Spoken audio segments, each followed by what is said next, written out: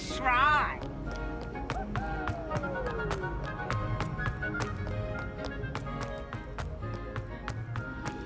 So frustrating.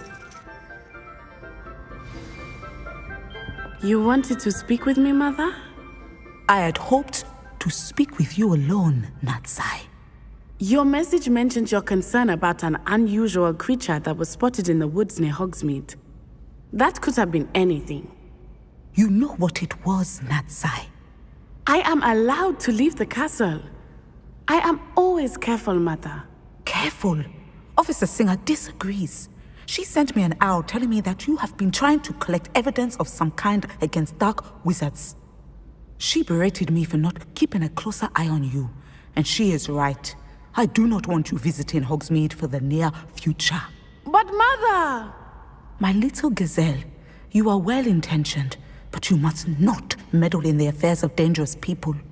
If someone had meddled in Matabeleland, Father would still be with us. I must get to class. Perhaps your friend can get you to listen to reason. So frustrating. She never listens to me. She called you her little gazelle. Is that a term of endearment where you're from? It is specific to me. I am the unusual creature in Hogsmeade she mentioned. Self-transfiguration is not taught at Hogwarts, so I am gently discouraged from practicing it. However, I am an animagus, and it is in my gazelle form that I have been able to wander the highlands rather freely until now, much to my mother's chagrin. That is how I managed to spy on Rookwood and Harlow. Were you born an animagus, or did you learn to become one? Animagi are not born. The process is quite elaborate. It involves holding a mandrake leaf in one's mouth for an entire month, then placing the leaf in a crystal phial so that it is imbued with moonlight, then adding one of your own hairs. And that is just the beginning. Self-transfiguration is common among students at Wagadu, but Professor Weasley considers it much too dangerous to teach at Hogwarts.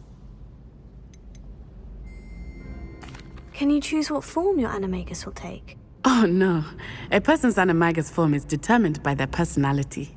My mother is convinced that my form is a gazelle because I adapt well to any situation.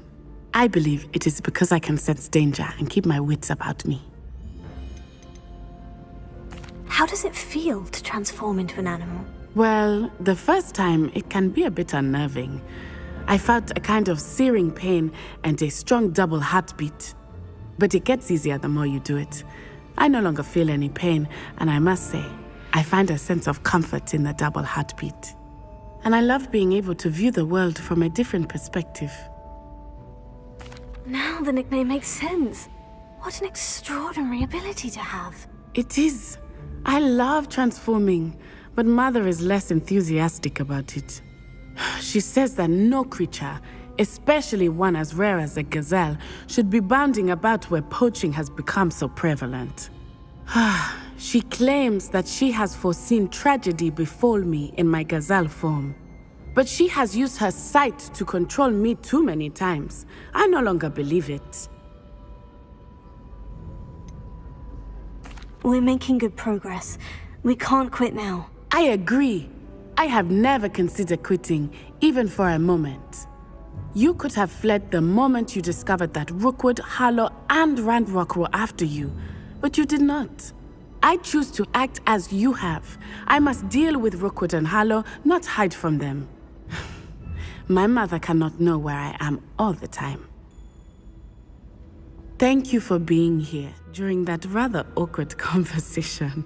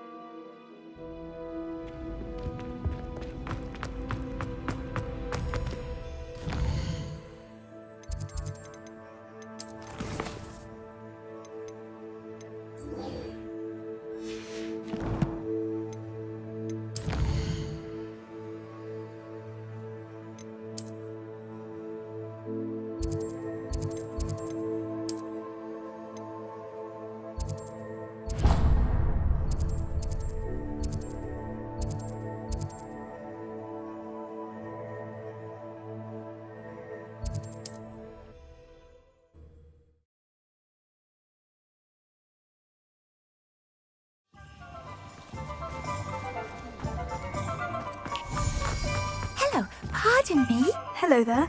Was there something you needed? Hello, I was wondering if you would be interested in having your own shop and a house elf to help you with it.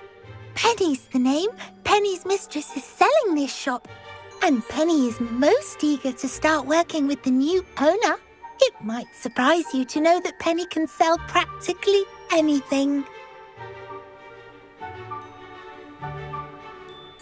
Oh, it would be wonderful to have a place to sell things and someone to help me. You'll be able to give Penny almost anything that you want to sell. It will be no work at all for you once the shop is up and running. If you want the shop, and Penny hopes that you do, you should talk to Penny's mistress as soon as you can. Her name is Cassandra Mason. Why is your mistress selling the shop? And you? Penny cannot be certain, as Mistress Mason so rarely confides in her. However, she repeatedly mentions how tired she has become of trying to let the shop. She has had rotten bad luck with the last few tenants.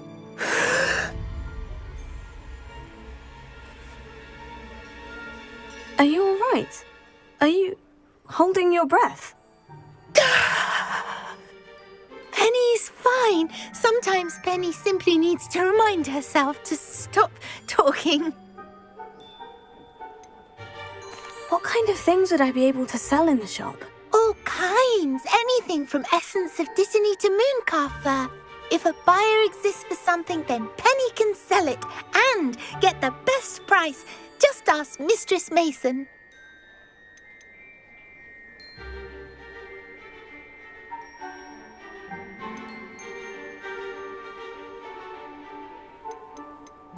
All right, I shall go and find Madam Mason. Oh, this is splendid news indeed. You won't be sorry. You can find Mistress Mason at her home on the north edge of the village. Penny does hope she gets to work with you.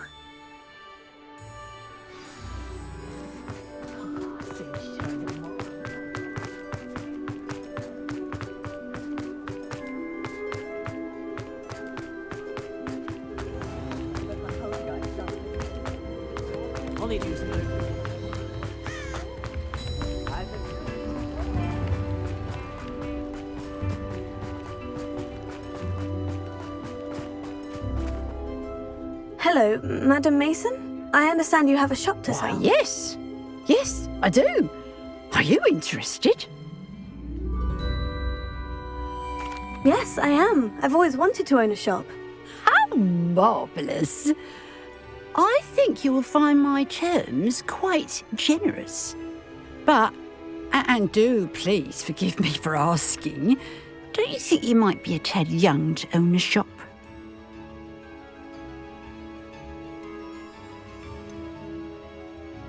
I am quite capable of owning a shop, I can assure you.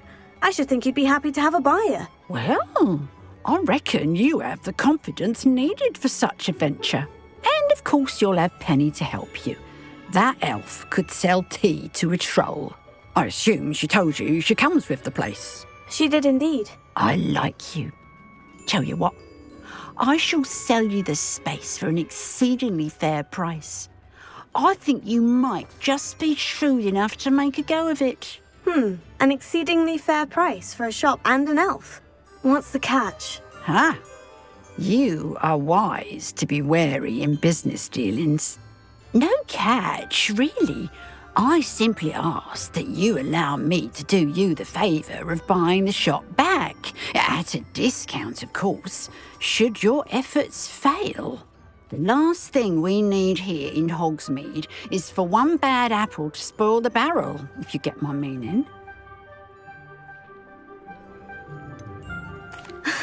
Your faith in me is overwhelming. You're sorely mistaken if you think I'm going to fail. There's that confidence again. And, of course, I wish you every success. Do we have a deal?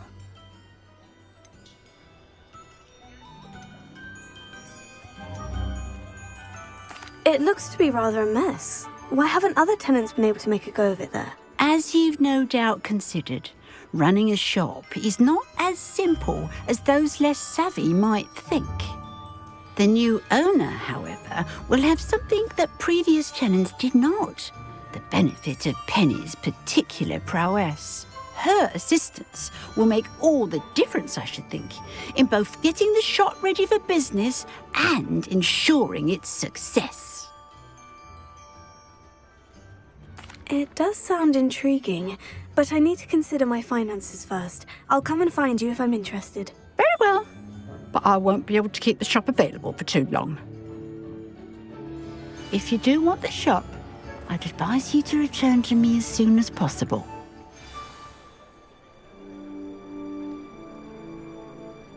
Aloha Mora.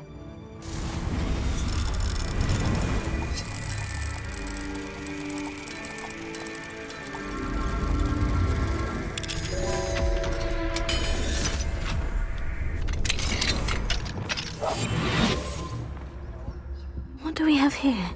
A demiguise.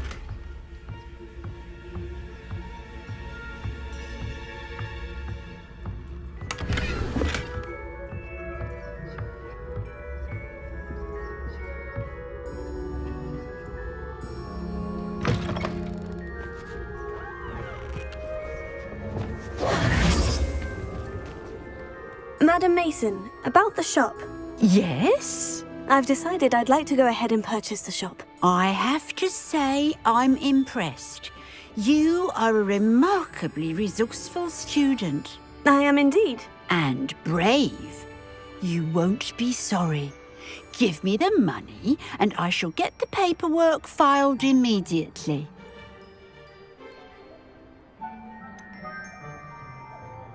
Wait a minute, brave? Perhaps this isn't a good idea. Oh, I only meant that it takes metal to run one's own shop. You seem to have it in spades. Oh, of course. And you're right. Shall I head directly to the shop then? Please do. Oh, one more thing. Since my husband died, I've not been able to bring myself to retrieve some of his personal items. They're in a chest at the back of the shop. Penny has the key. As you get organised, I would be terribly grateful if you could help an old widow and gather his things for me before you open for business. I wish you the very best of luck in your endeavours. Penny will meet you there.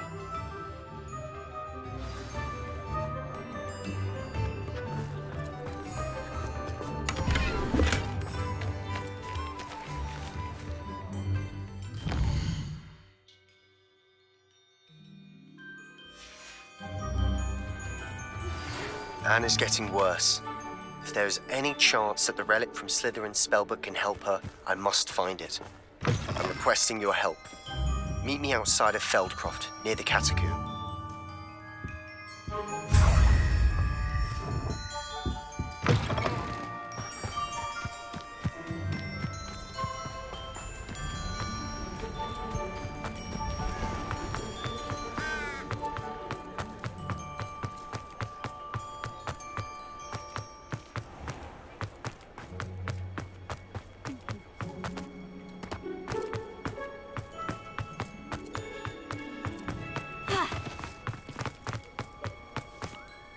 Well, I've done it, Penny. The shop is mine. Oh, Penny is so pleased. Penny was hoping you would be the one to purchase it. I'm glad you're here to help me. Goodness, what a kind thing to say. Penny will do all that she can to make this a success. There is much to do. The last tenant left in a bit of a rush, so we'll need to clean up and do some repairs.